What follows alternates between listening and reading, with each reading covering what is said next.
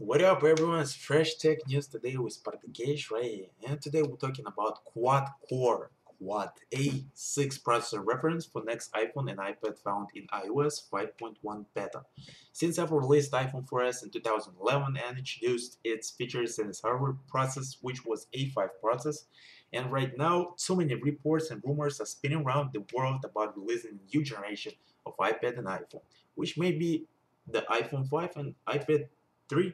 Today we have got some great news which is located in the deepest depth of the iOS 5.1 beta. According to a new report from the guys at 925Mac, which shows that developers and users who love to play in Apple's iOS firmwares codes have spotted hidden deep inside the latest iOS 5.1 beta is updated processing core management software that not only support the dual core processing enabled by the A5 iPhone and iPad chip but also quad-core processing. The reference to quad-core iPhone and iPad chip comes by way of a hidden panel that describes cores that are supported by iOS device hardware. The updated core management software includes an option of Core 3, and this represents a fourth available processing core.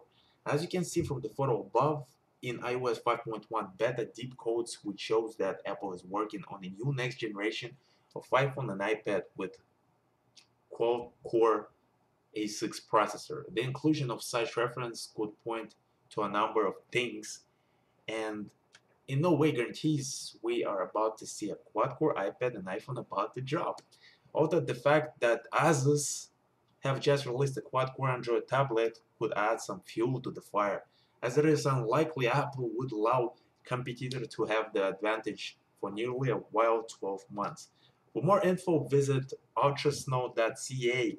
That's it for now. Subscribe to my channel up here if you like my fresh tech videos. Leave comments and questions down there. Thanks for watching.